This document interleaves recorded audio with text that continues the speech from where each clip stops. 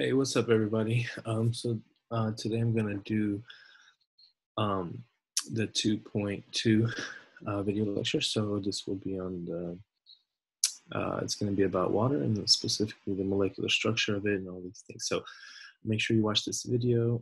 You have review questions also in this part. I will put them all together from all the parts of 2.2, so they'll be all in one doc. And then after the review questions, there's a 2.2 study guide that's also part of this. So make sure you watch this, do the review questions, and then the study guide for this section. All right, so let's jump into it. I will quickly screen share the slides with you guys. You guys should have these actually already in this in the post. So we're gonna get into 2.2. This is all going to be about water. So 2.2 is on water. 2.2 and 2.1 are going to be kind of they're shorter sections. Today we're going to go through the entire 2.2. Part A of 2.2 is going to talk about the hydrogen bonding. That water actually, that's a quality of water. Water molecules hydrogen bond with each other. Okay, H2O hydrogen bonds to another H2O, so on and so forth, and that's how water actually sticks together. But let's quickly talk about what that means. The first thing that we want to talk about is that water molecules, they consist of two atoms. This should be hopefully a little bit of review. You have oxygen, which is going to then be, in this picture here on this slide, it's in red. Oops, this is that oxygen, okay? Oxygen has 8 protons, okay? Then that's the O part, H2O. There's one O, so one oxygen. There's 2 hydrogens. As you guys see, they're going to be in this light blue color. And the hydrogens have 1 proton, okay? That's why you only have 1 plus here. For oxygen, you have 8 pluses, 8 protons, 8 neutrons, and then you have the electrons are going to be the negative ones on the outside, okay? So because of the difference in protons between the oxygen and the hydrogens, okay, it's about the difference in protons, all right? Make sure you understand that and read that again if you need to.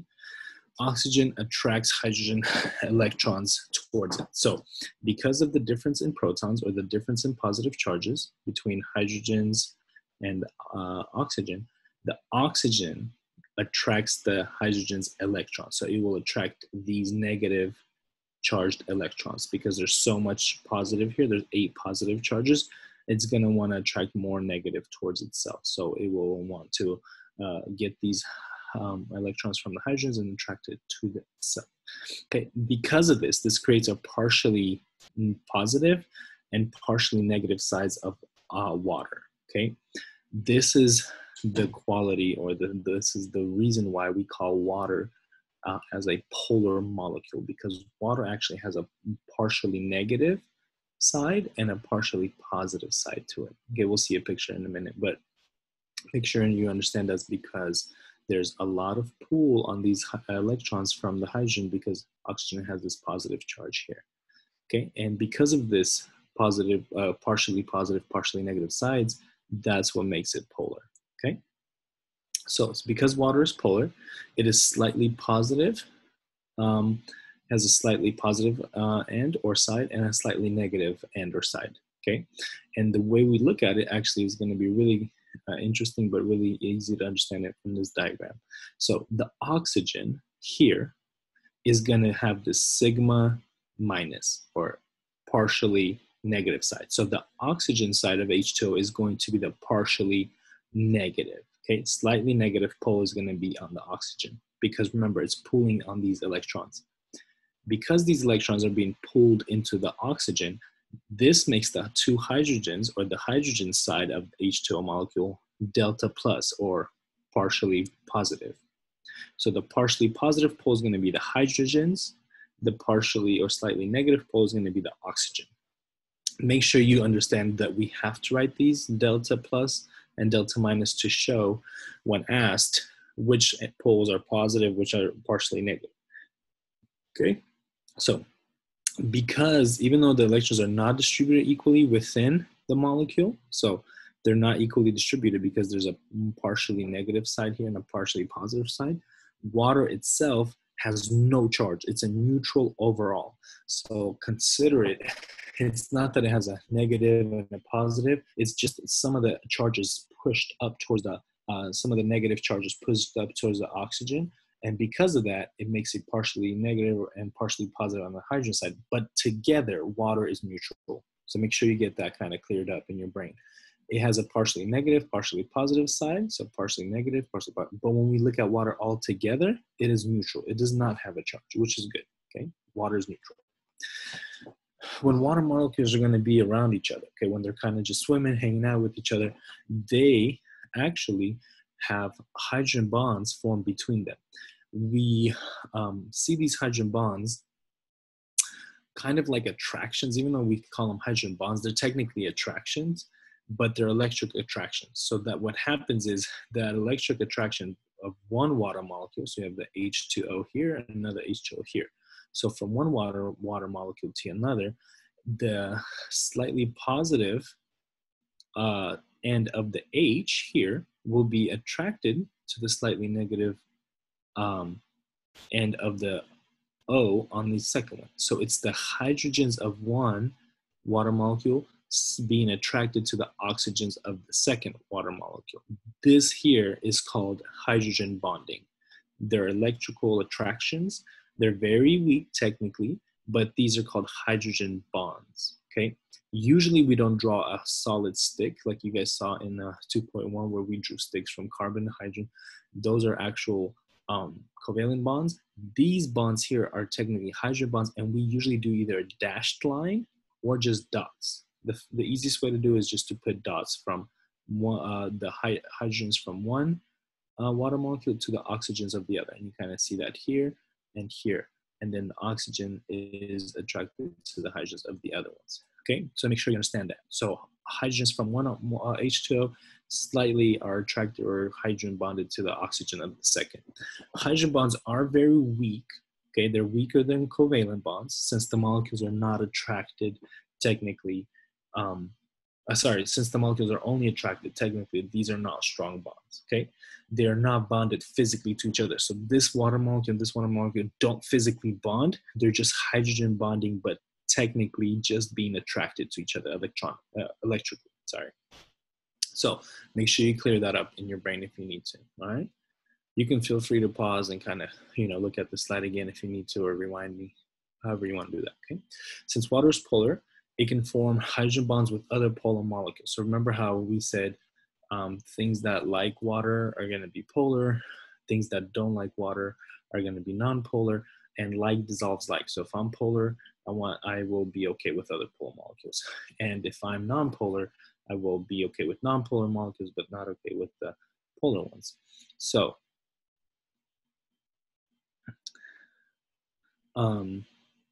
let's see. So what we need to understand then is the fact that we have phospholipid bilayer. This is a really good example. And you have your hydrophilic, water-loving, is going to be the head. So the heads of phospholipids, the head is water-loving. That means it's going to be polar. And the tails are water hating or water scared of water. Those are going to be non-polar. Okay, just make sure you understand that. So hydrophilic is going to be water-loving. This hopefully is review for us. The hydrophilic part of the phospholipids is going to be water-loving. That's the head. They are polar because water's polar. So if you're water-loving, you have to also be polar. Okay, so you have also partially negative and partially positive end. Okay, and they are attracted to water. This allows them to dissolve in water. So water can dissolve other polar molecules very easily. Okay, so water dissolves anything else that's polar easily. Hydrophobic or water-fearing are substances that are not polar. So like fatty acids we talked about in 2.1, they're not polar, okay? And they make up those tails of the phospholipids. So that means that the water cannot dissolve these hydrophobic molecules, and also the water cannot form hydrogen bonds with these hydrophobic molecules, because if you hate or you fear water, how can you bond hydrogen bonding wise with it? Okay, so they are insoluble in water. So that's why, like, if you take oil and water and you just pour in the same bottle, eventually they're going to separate and not want to be hanging out together, and water cannot dissolve oil, because oil is insoluble in water, because oil actually is hydrophobic. Oil does not have a partially negative or partially positive side. Oil is not polar. It will not dissolve in water, okay? Oops. Oops. Okay, so phospholipid structure, make sure you understand. You have the polar head, okay, that's water-loving. Polar will be also attracted polar waters on here on the outside. Non-polar tails will only want to hang out with other non-polar things, so that's why tails will face each other. And that's what we see here. Tails will want to hang out with other tails because they're both non-polar, and heads will want to hang out with water because they're polar. And that's what creates those tail attractions to each other, okay? Because they cannot dissolve in water, so they want to hang out together. These review questions on 2.2a, I will put in a Google Doc, and they'll be in there with the rest of them. So you're describing, defining, outlining, defining, compare the structure. So what you want to do is make sure you use these command terms and make sure you do them correctly, okay? Part B is going to be properties of water. So this is actually really cool. Things that are really light, like you see here with the large surface area, actually can technically walk on water, if you can kind of say it like that. And in this section, we're going to talk about why that actually happens. So the hydrogen bonds that form between water molecules give them a bunch of really cool properties. So because water can hydrogen bond with itself or with other water molecules, so a lot of cool things that come out of that. First thing, cohesiveness. And then we have adhesive, thermal, and solvent. So water properties that we're going to talk about in this section are going to include cohesiveness, adhesiveness, thermal, solvent. Okay, let's jump into it. Because hydrogen bonds form between water molecules, water can be a cohesive. What this means is actually water molecules naturally stick together. It's a cohesive. They stick together. If they can stick together, they can technically provide, if you can kind of think of it like a surface, like a hard surface. Technically, it's not that hard, but it's because it's water. But because they do bond together, they stick together and they can provide a hard enough surface for certain animals and certain little light bugs, like what you see here, technically to walk on water. If this bug can separate its mass altogether into these 4 wide legs, then that way it will not drown, okay? This is also the reason why when you hit water, as you jump from really high, maybe let's say distances into water, you actually get hurt.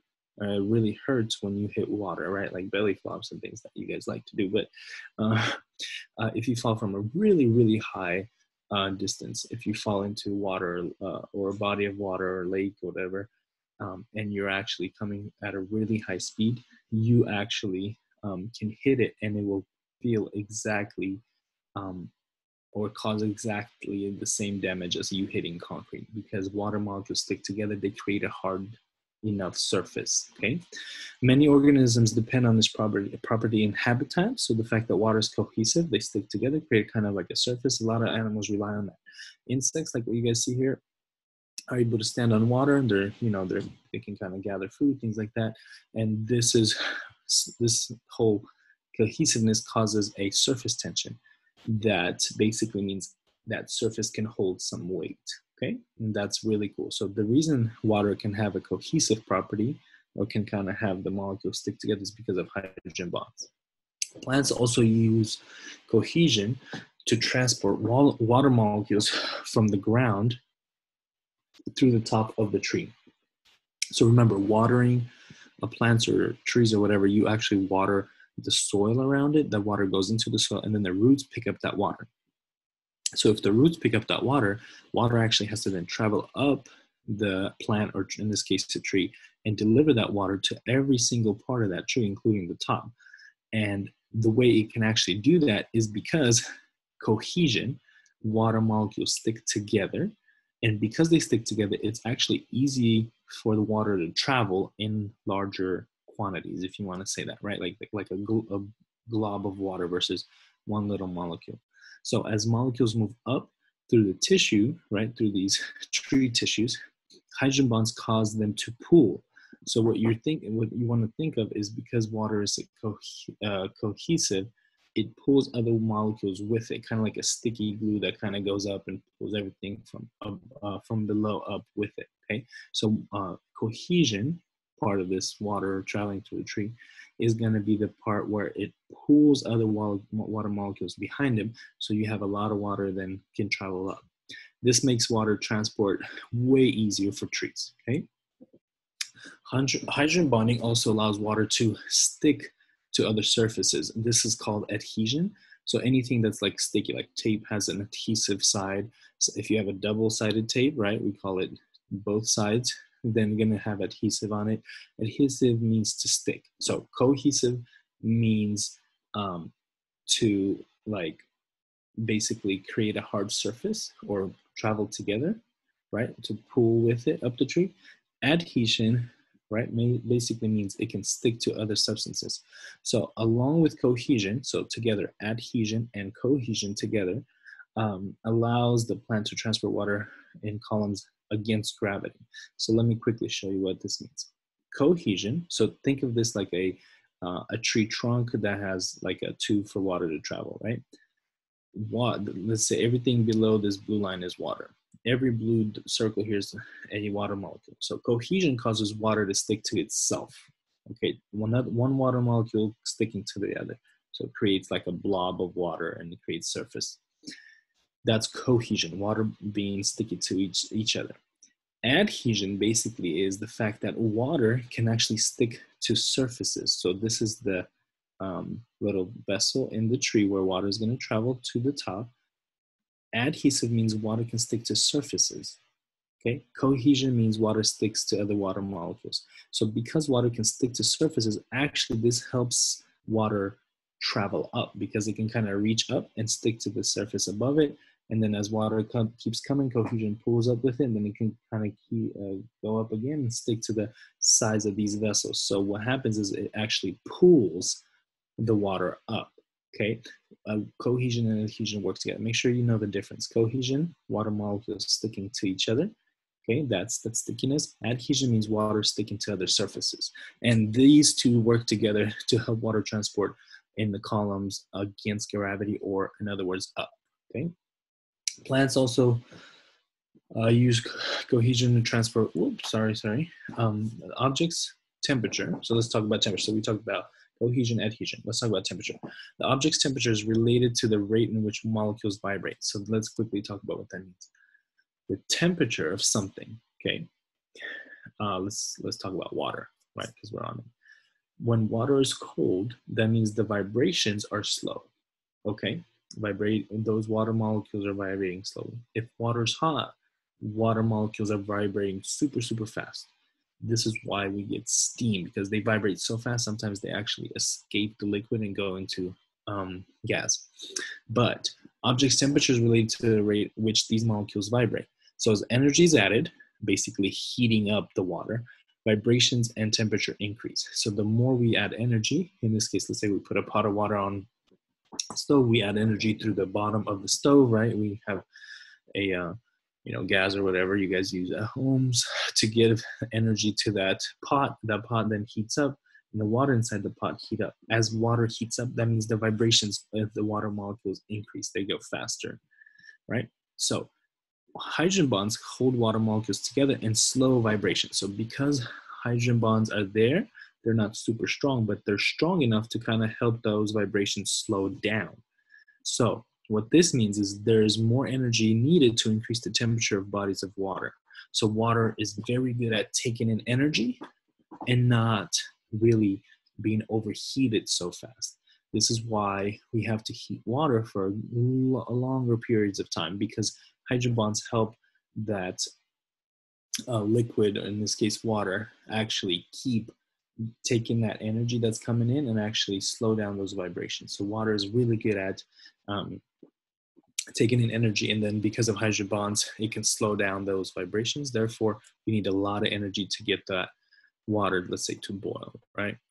So we call this specific heat. So specific heat of a substance is the energy that you need to increase 1 gram of water by 1% Celsius, 1 degree Celsius. So water specific heat is 4.18 joules per gram, or joules over gram Celsius, which is way higher than most common materials. So if you look at this, it's really basically, in other words, it takes a lot more energy to heat up water or increase those vibrations than, let's say, solid ice, dry air, granite, right? So what we're saying is it takes a lot of energy to really get water to vibrate enough to actually heat up 1 gram by 1 degree Celsius. Okay, so specific heat of water is really high. That means you need a lot of energy to get water to go up by 1 degree Celsius. Okay, so water's high heat, specific heat actually allows it to be stable for the environment, especially marine organisms, right? Because we have seasons. We have hot seasons, cold seasons, a lot of times in different parts of the world, but air temperatures can change super fast. So the air outside of this water body, like above it, right, can change really quickly. You can go from hot day to a cold night, things like that. But what happens is water bodies slow down and cool very slowly because the ability of water to take in heat but slow down those vibrations. So it can be really cold outside, but the body of water, it takes a long time to get it to become cold. And that's good because you have organisms living there that maybe are not able to survive it, but they can last long enough because overnight it can be cold, but the water is not going to change that big of a difference in temperature, so they'll be able to survive. Okay, so that's really good for marine life. Also, because of hydrogen bonds, water also has a high latent heat of vaporization, which basically means energy needed for it to evaporate. Okay, we call it latent heat of vaporization. Basically saying, how much energy do we need to get water to become vapor or gas, right? So when we talk about this, we have solid. Water is basically like an ice cube. Latent heat of fusion, basically again, solid to liquid. And then you need a lot of more energy also added to get the liquid to become vapor. So what we're saying, it takes a lot of energy to take water from solid to vapor, or steam in this case. And that's really good. Okay. Because of water's high latent heat of vaporization, this helps organisms use it as a cooling mechanism. That's why when we're really hot, a cold bottle of water is actually really feels good to our body because it can take in, water can get in a lot of your internal body heat because it's really hot when you're like exercising, whatever. It's super high temperature in your body, and it can take that heat inside itself, but it won't evaporate. Okay, so when body temperatures increase, sweat builds on skin. When sweat leaves your body, that's actually going to bring with itself a lot of the hot heat energy that's inside your body now because muscles are working. So that's why sweat, when it leaves, it actually is a really hot substance because this water that's in your body is now leaving, but it's taking a lot of that hot or heat energy with it. So it cools your body, okay? The water molecules absorb a bunch of heat inside your body. So you drink water inside your body takes in all that heat from the exercise and from muscles, and then it can then leave your body and come out onto your skin, and then it can evaporate. Okay, it just sits there till it evaporates. So this is the energy that is carried away, and your body is cooled off. So because of this fact that water has high latent heat of vaporization, that characteristic, right, because of hydrogen bonding, actually, that water characteristic helps the bodies cool off, which is really good. The following chart compares the thermal properties of water to that of methane, okay, a non-polar molecule. Since methane is non-polar, it has a lower specific heat and latent heat of vaporization. So you have methane, right, and you have water. Water's polar, methane is non-polar. And then when you look at these numbers here, you see that because water is polar and the hydrogen bonds, it actually can take in higher, it takes a lot of energy to heat it up. It takes a lot of energy to actually have it vaporized, a lot of energy to melt it, and a lot of energy to actually boil it. So this is a good thing, okay? Because water is polar, it has the ability to surround and dissolve other ionic or polar molecules. This makes water super good as a solvent. This is what we mean. Sodium chloride is going to be your NaCl. This is basically salt, table salt, okay?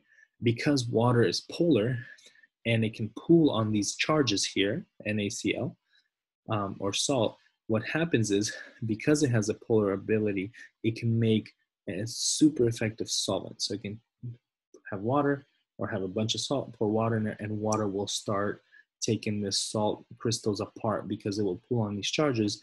And now you have NaCl in water or salt in water. And what you see here is you actually see the negative charges, and then the water molecules, the red are going to be your hydrogens. They're going to try to bond with the negative of the salt piece, and then the positive parts of the salt are going to try to bond, the water is going to try to bond the partial negative side to it. So you see how the water molecules surround these, and based on what the charge of the NaCl is, they will then twist, the water molecule will twist to whichever side needs to be attracted to. So the reds are going to be your partial positive hydrogens. They want to hang out with the negative part of the salt. Because of that, they technically pull it apart or dissolve this salt in itself, okay? Because of this, water organisms can use water as a medium for like reactions, also for blood transport. So because of this quality, organisms can use water as a super really good medium and solvent, okay? This is a good summary chart. Okay, so you have water's properties, function, property cohesiveness, what it does, reaction medium, what it does, transport, thermal, coolant, solvent. So make sure you kind of look through the slide. You can pause this, and especially when you get to your study guides and things like that, or review questions.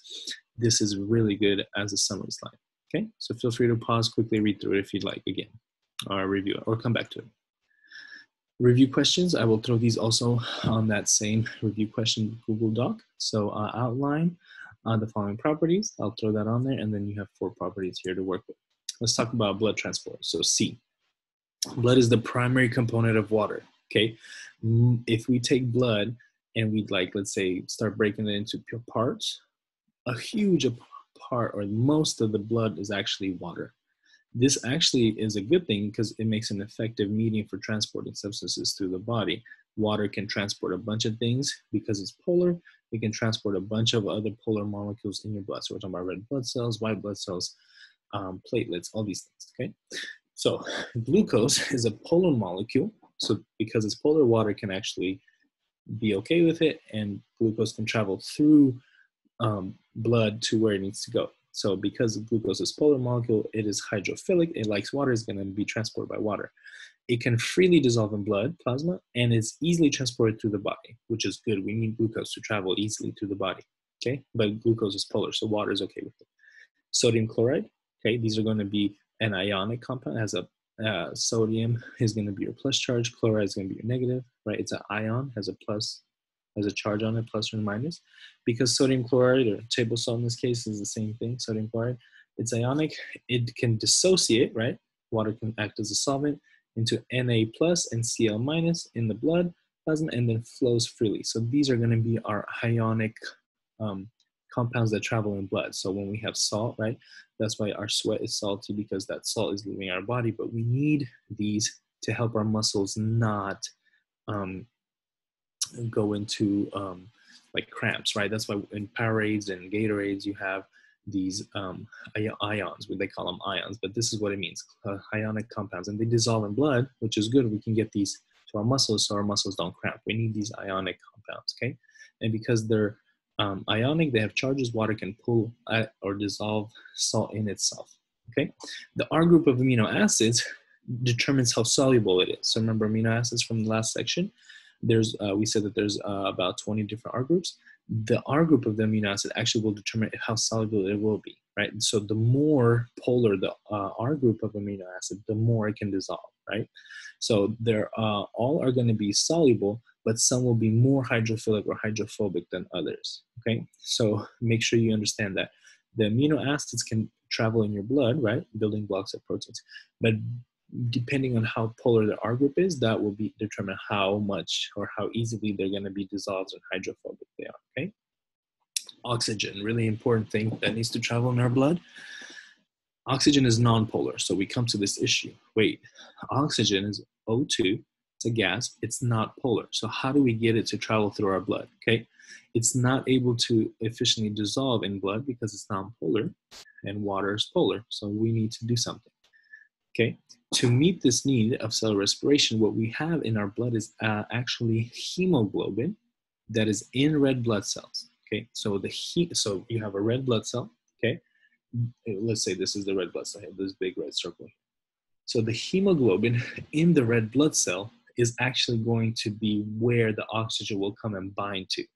So if you understand, the red blood cell is going to be this big circle, right? The hemoglobin is going to be inside the red blood cell.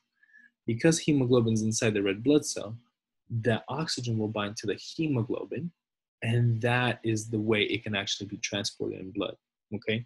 So oxygen will not be able to be transported in blood by itself, so it has to attach to a hemoglobin, which is really important, okay? So without hemoglobin, oxygen cannot attach and travel in the blood and get to all the cells. That's why people with low hemoglobin count or low hemoglobin amounts in their red blood cells actually have a hard time surviving or even doing any type of exercise, because they're just going to run out of oxygen. It's not going to be enough oxygen traveling in their blood because oxygen is nonpolar. It needs hemoglobin on red blood cells to travel. Fats are going to be basically large and nonpolar. So we have another problem. How do we get fats to travel in blood? Okay, they're insoluble because they're nonpolar, they're large. So what happens is, instead of the fats dissolving, they're actually carried in these things called lipoprotein complexes. So what we basically create in our body are going to be a single layer phospholipids are going to create like a big circle. So you see these right here, these are single layer phospholipids. So they're not like a cell. Cell is a phospholipid bilayer. This is a single layer of phospholipids. Remember, the heads will then be okay with water, right? So think of it like a little bubble where the bubble is actually okay to travel in water, but whatever's in the bubble are going to be your fats, which are insoluble. So because we can take the triglycerides and cholesterol esters, we can put them all, these are non-soluble lipids, we can put them inside this lipoprotein complex. And because the heads of this lipoprotein complex are okay with water, whatever's inside doesn't really matter because they create like a big circle. And the water is like, oh yeah, the heads are polar. You guys are going to travel through water easily. So the blood can take these lipoprotein complexes and they can travel through the blood easily. But what's inside is actually non-polar. And that's how fats get around in our body, which is really cool. Okay. This layer allows it to dissolve and carry the hydrophobic contents throughout the body. So hydrophobic contents will be inside this lipoprotein complex, okay? Cholesterol, how does cholesterol make it? Cholesterols actually are small, but they're very insoluble due to large hydrophobic regions. So cholesterol is technically a very, very, very non-water loving molecule. So they're carried also in lipoprotein complexes along with fats. So we will find actually unesterified cholesterol. So cholesterol will be inside here with the other fatty acids and fats and things like that. They will be carried in lipoprotein complexes with fats, okay? All right. These review questions I will also throw onto the review question sheet. So that's it for 2.2. I know we did it all in one video lecture, but that's all right. I will post it in our Google Classroom post, and then you'll get the review questions all in one doc, and then I will post also the 2.2 study guide. So it's short, and that's why we combined it with 2.1. All right, so I hope if you need to go back, watch it again, it's all good. So make sure you guys do this part and do all the assignments for it. And be good, be safe, be peaceful. Okay, deuces.